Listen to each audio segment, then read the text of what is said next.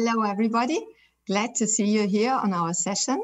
My name is Sybille Lackermeier. I am part of the product management team for the SAP S/4HANA Migration Cockpit. I am based in Waldorf headquarters, and today with me, there's my colleague, Claudia. Hello, thanks, and a warm welcome also from my side. My name is Claudia Gemm. I'm working together with Sybille in the same team in the product management. And in our session today, we want to give you some insight about the SAP S/4HANA Migration Cockpit, about the functions and features, and for sure, what's new with 2020. And with this, I hand over back to Sybille. Thanks, Claudia. So first of all, I would like to give a brief insight in what you can expect from our presentation today. We start with an introduction. I will shortly talk about different options for moving on to SAP S/4HANA, but not to go into too much details. There are separate sessions where you can go and have deep dive information. Then we have a closer look at the SAP S/4HANA Migration Cockpit itself.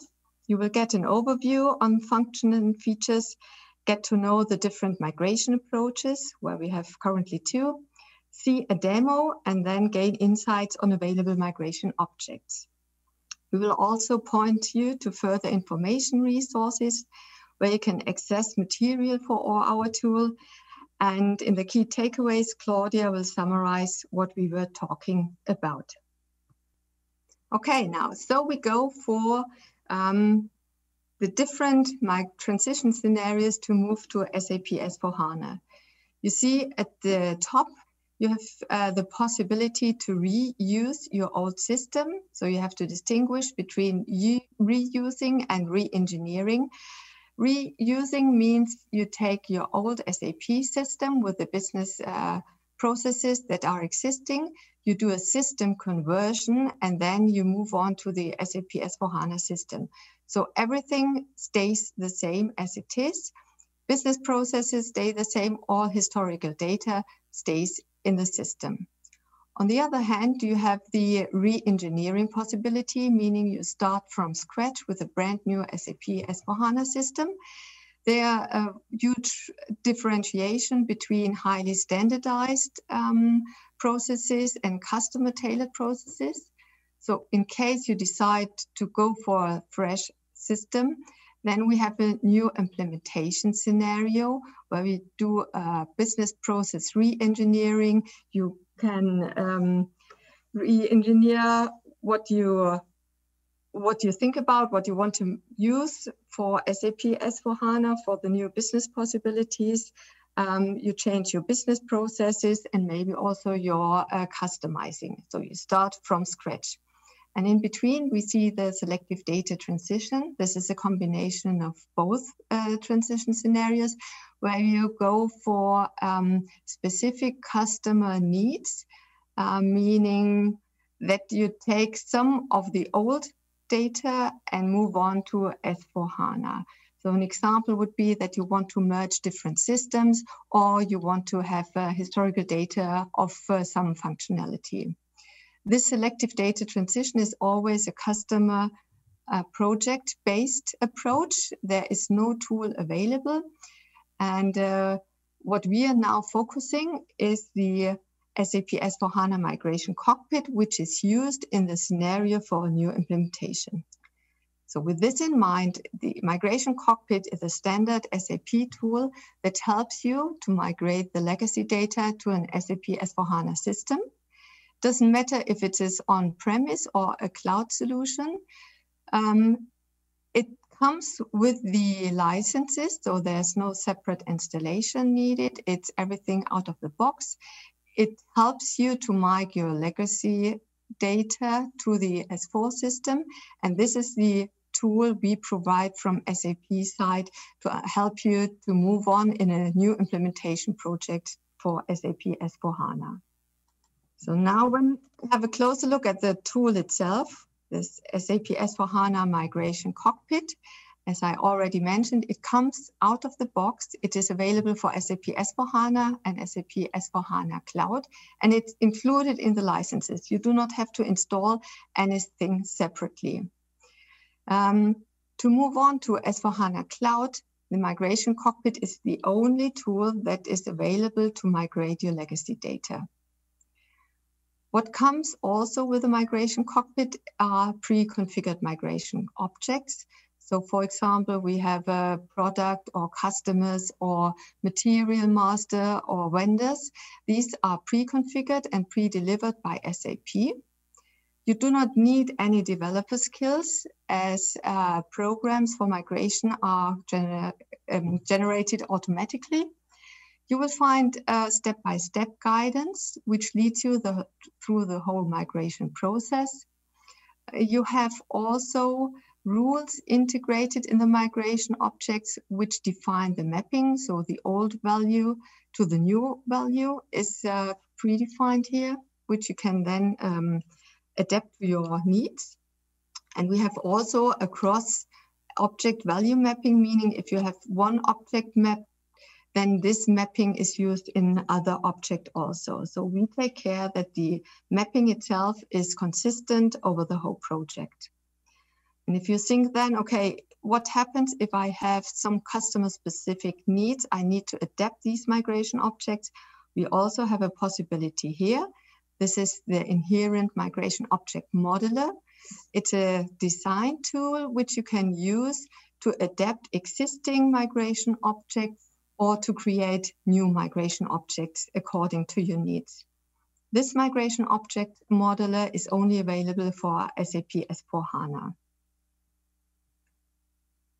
The migration process itself, we will have here a short process flow. The migration process itself, it's a key task which is important in all new implementation projects. Sometimes we see that people might forget some of those tasks and comes very late in the project. So it's really a task that you should consider from beginning on. For the process itself, you select the migration objects. So you define, okay, I want to take my products, I want to take my customers, I want to take my GL accounts, for example. So I select my migration objects. Then you prepare the data that wants to be taken to the S4 system. This can be done via different approaches. We see in the following presentation, in this presentation now. Then if you have the data prepared, these data has to be mapped and transformed. So the old value has to be mapped to the new value. You may have to adapt with the migration object modeler your requirements. Then you proceed with a simulation. So meaning the data is taken and it's simulated what would happen if this is passed over to the S4 system. Finally, we go for the migration itself. So the data is then posted to the SAP S/4HANA or SAP S/4HANA Cloud system. So as I already mentioned, there are different migration approaches. So we started in 1511 with the first one you see here, transfer data using files. That means you can download XML template files, populate them with your business data and upload this to the Migration Cockpit, and the Migration Cockpit then proceeds with the posting to the S4 system. In 1709, we had introduced the transfer data using staging tables, meaning that we have staging tables on the database, which you can populate. The big advantage here was that you can go for bigger amount of data. And in 1909, finally, we introduced the direct transfer, which is a third migration approach you see here, transfer data directly from SAP system, where we access the system, the legacy system, the SAP system via RFC connection. We can deliver here, pre-deliver the extraction part, so you don't have to care how to populate staging tables or XML template files. So this is done automatically. It's a big advantage, but this is available for the on-prem version only. And you see in the direct transfer also, there are different migration scenarios available. So these are, for example, for AFS or EWM. And this is a predefined set of migration objects for a specific use case. So this comes also out of the box.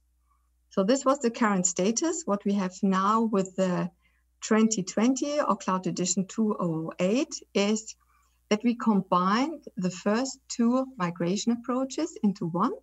So we have the migrate data using staging tables, which is now in an SAP Fiori UI.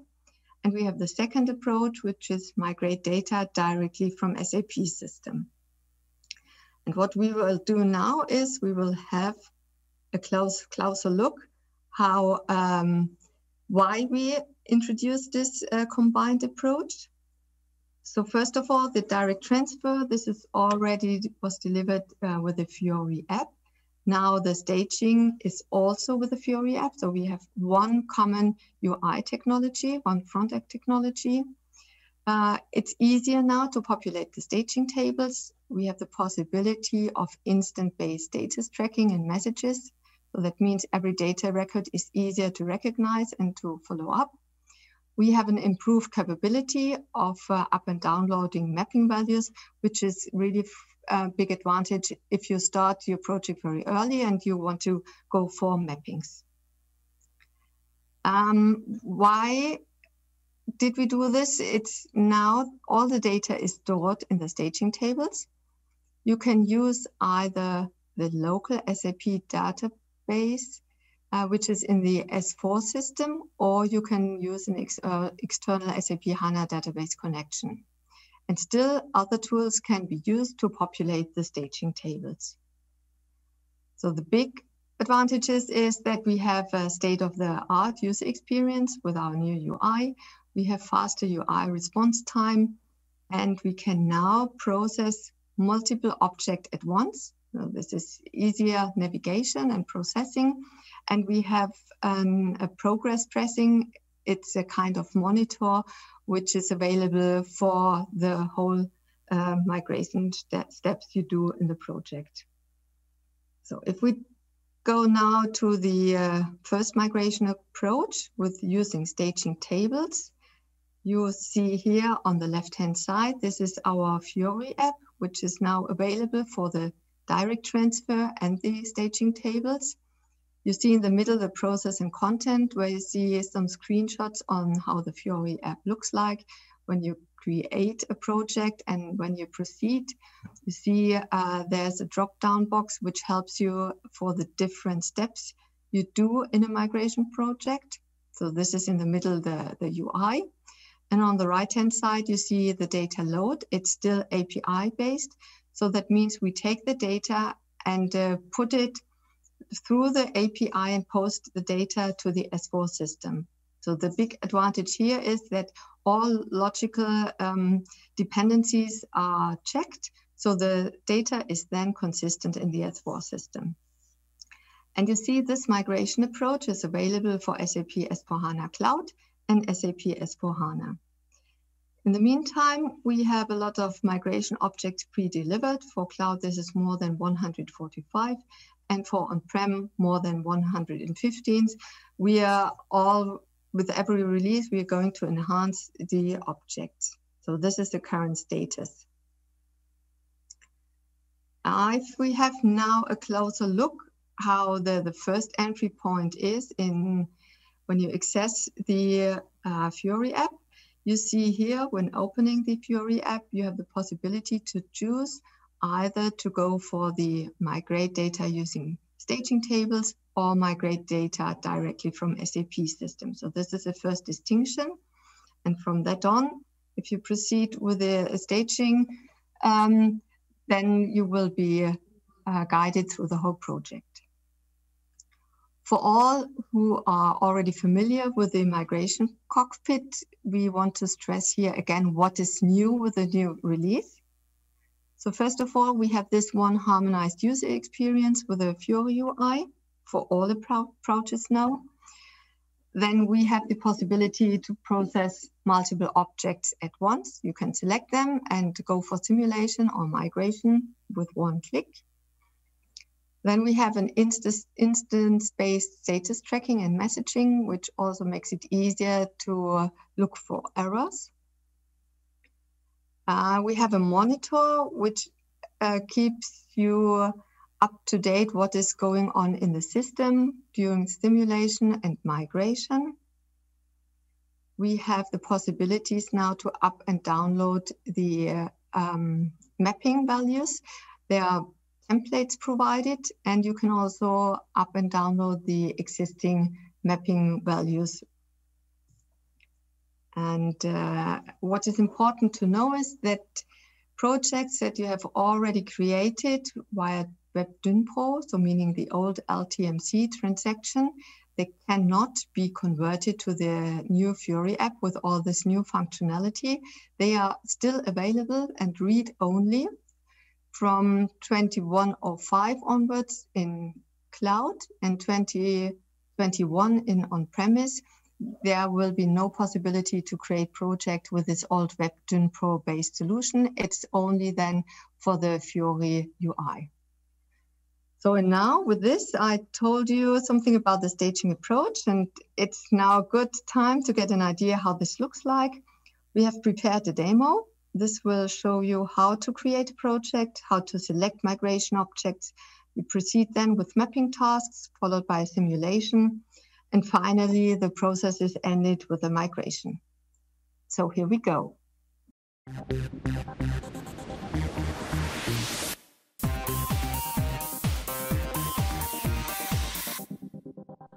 In this video, we want to show you how you can use the SAP S/4HANA Migration Cockpit to migrate your data using staging tables. Open the Migrate Your Data app. Under Migration Projects, you can view all the migration projects that already exist in the system. Let's create a new migration project. Under General Data, you can specify a name for your project. Decide whether you want to create the staging tables in the internal schema of the SAP S/4HANA Cloud system or in a remote SAP HANA database schema. Under Migration Objects, you can find a list of all pre-delivered migration objects. For more information about a migration object, see the documentation. Select the objects that are relevant for your project. Choose Review to review your project settings. As we do not want any predecessor objects, we choose Do Not Add. Choose Create Project. In the overview, the newly created project appears. Choose it. Under Migration Project, you can trigger the steps that are required to transfer the data to the target SAP S/4HANA Cloud system. The system creates the staging tables for the migration object. We can see that the system has created one staging table for this migration object. Let's start by populating the staging table with data. You can fill the staging tables by using template files or your preferred tools. In this example, we're using a template file. Template files are provided by SAP for every pre-delivered migration object. In the template file, the introduction sheet provides detailed information about how to enter the expected data. Once you've filled the template file, upload it. We can see that 3 migration object instances have been successfully transferred to the staging tables. Before staging tables can be used to transfer data to SAP S/4HANA Cloud, they need to be prepared. In the next step, you need to process any open mapping tasks before you can proceed. In the Mapping Tasks column, you can view the number of open tasks. Choose Mapping Tasks. In this example, there are 9 open mapping tasks with the status to be confirmed. Choose one open task. Enter the relevant target values. Then you can set the status of the task to confirmed. Once all mapping tasks are confirmed, they're done. You can proceed with the simulation. Choose Simulate to simulate the transfer of the migration object instances to the target SAP S/4HANA Cloud system. The simulation was successful. You can now migrate your data. The green progress bar indicates that the instances have been migrated successfully.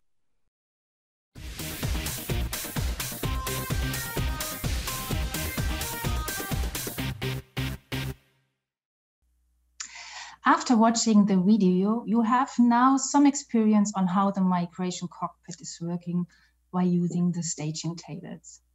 Now I want to explain our second approach, the data transfer, in more detail. You see, the approach migrate data directly from SAP system looks very similar to our staging approach. We have the guided processing within a migration project.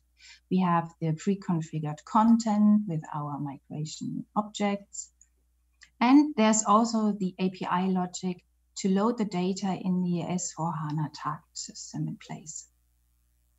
The major difference is to be found in the data provisioning.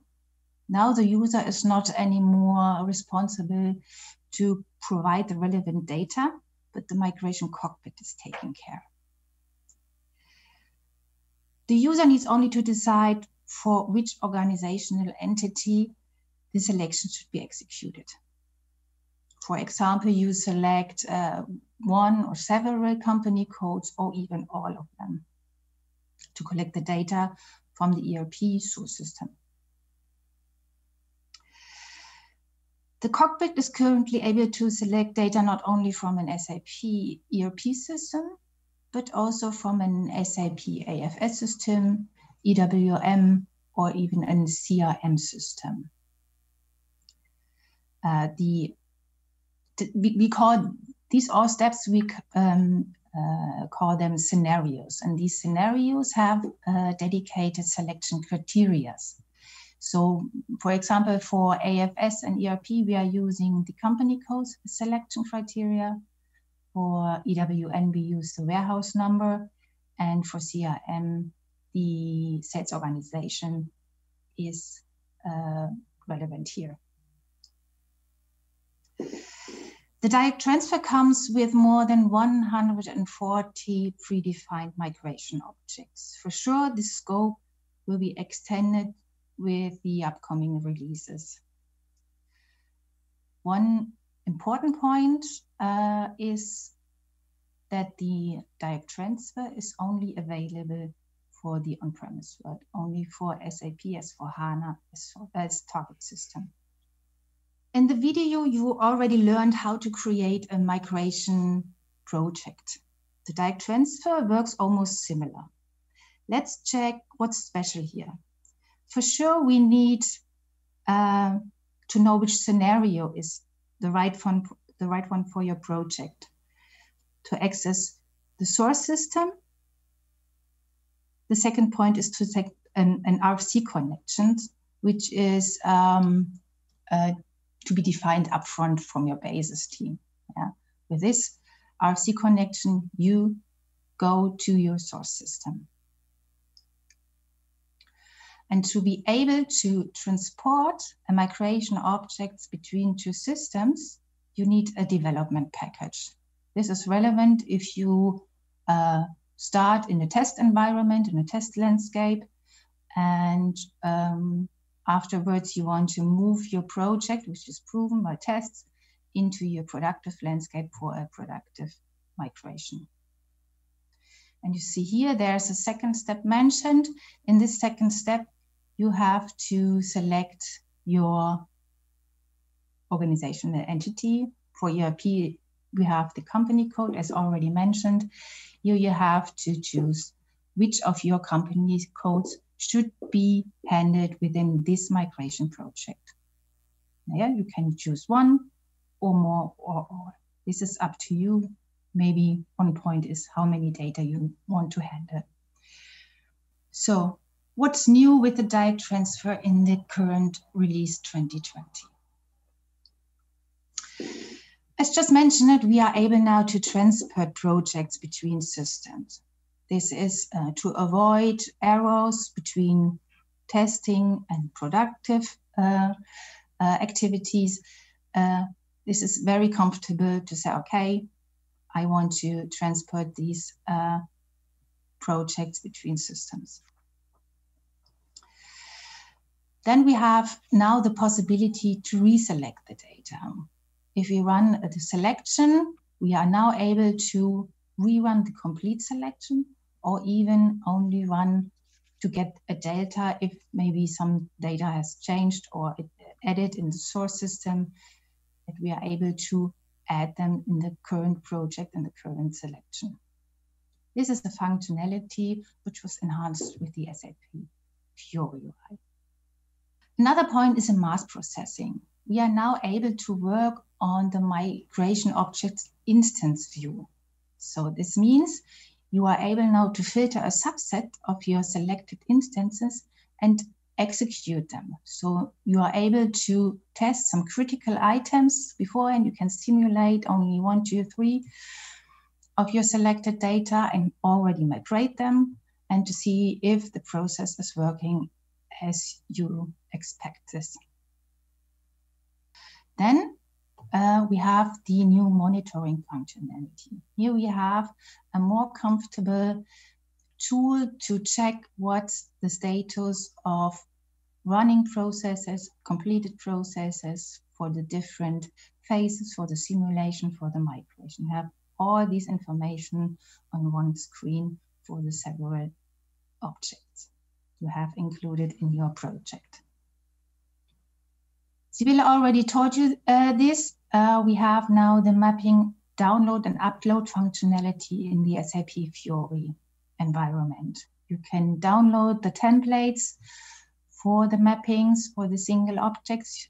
So you can distribute this in your business units to populate, or even you can download the populated mapping values to upload them in another system.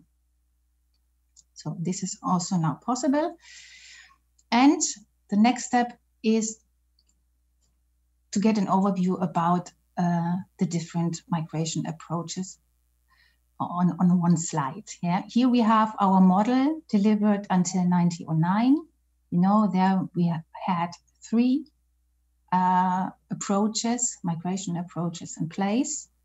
As maybe somebody is working still on 99, this is still interesting for you. We have the approaches for file and staging, which are the only possibility to bring data in the SAP S/4HANA Cloud. And we have, in addition, the direct transfer, which is available for the S/4HANA on-premise environment. Yeah. We have the possibility to load data also from non-SAP systems. If you're working with the files and staging approaches, you are independent on from which legacy system you are starting. Yeah. For these 2 approaches, the user is responsible for the data provisioning, while for the data direct transfer, the migration cockpit is taking care about this. And now with 2020, we have combined these 2 approaches. The staging table takes care about also the non-SAP systems, as already known, and is also, besides the on-premise world, also responsible to bring data in the cloud, which is valid for all the approaches, even on 1909 or 2020, is the area of data cleansing. The migration cockpit is not a dedicated tool to clean data. You have some functionalities within the cockpit. In the direct transfer, you have the possibility to exclude data. You have the possibility in the migration object modeler to influence the selection. In the template upload, you can avoid duplicate entries, but in general, you should check your data quality before you're starting a migration project in the migration cockpit. If you start your migration project, your migration program, or even you want to know for sure if the scope you have to migrate is already covered with the migration objects. And for this, we have provided in the SAP Help portal an overview about all the migration objects which are available.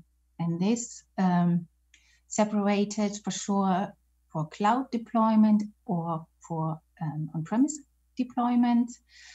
We have this separated in the different releases so that you can check for your special release you're working with which migration objects are available. For these objects, we have a detailed documentation available where you can see what's in and maybe out of scope, what is not covered, what is covered with the object, which authorization are needed. And you can filter these objects by your dedicated approach you want to use. And at the end, you can also download a list of migration to distribute this internally within your project team. So this is a good point to check the possibilities before your S4 system is already in place. Let me give you some more further information which helps you to start with the cockpit. We have also in the SAP Help Portal landing pages provided for SAP S4HANA and also for SAP S4HANA Cloud in the area of data migration, where you can find all the available information.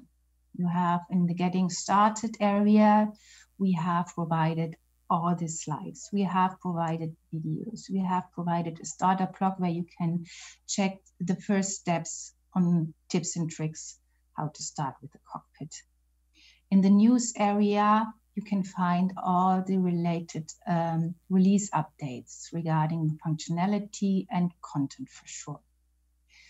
In this SAP community, you are able to exchange with other users working with the cockpit and ask a question or give also tips and tricks. This is very helpful. It's we keep this up to date, and we really recommend to use these landing pages to get deeper insights. And with 2020, very new and for sure very helpful is the training and education area, where we have provided a lot of materials. Even these are only overview materials, but also deep dive sessions for the single approaches, and also for the migration object modelers, which we provide for the on-premise environment, where you can work with your own objects, enhance standard objects. There you can see how to do this and what's possible and what's in for you. We have the video library here, where you can check or to get a better overview if you start. And you can enjoy our Open SAP course, where you get an overview and all insight about the available functionalities and how it's working, examples, videos on based on 9009, where you can get more insights and deeper insights. So often the users want to play around with the cockpit, but do not have a proper system landscape, especially for the direct transfer. You need a source and a target system. Here we can provide a fully activated appliance also for external usage, where you can build up an instance for yourself. We have included demo scripts for all approaches, also for the migration object modelers, where you can run these demo scripts and see how the cockpit is working. You have a fully applied landscape where you can work with by your own, and it's might be very helpful if you have no test landscape available. Okay, nearly close to the end. I want to give you some key takeaways about the migration cockpit. Important is that it's included in the SAP S4HANA and in the SAP S4HANA Cloud license and shipment. So if your system is up and running, the migration cockpit is ready to start. So it's made for migrating data from SAP and non-SAP source systems into the both deployment possibilities. For cloud, it's the only one. We provide a guided procedure that takes the user through the complete migration process. Yeah, you have the from the load over the mapping, the transformation, the simulation, and the migration, the real load into the system, the user will be guided. So it's easy and safe to use. And if you work with the standard content, you need no programmer knowledge, developing knowledge to work with the cockpit. But on the other hand, it is flexible to integration of customer business and data, including the data transformation, meaning we have our migration object modeler in place for the on-premise environment where you can create your own migration objects. You can enhance existing objects. That gives you a maximum and flexibility to bring in your own requirements if needed. We have the two approaches available: migrate data using staging tables, which can be used for cloud and for on-premise. And we have the migrate data directly from SAP system, which is only available for S/4HANA.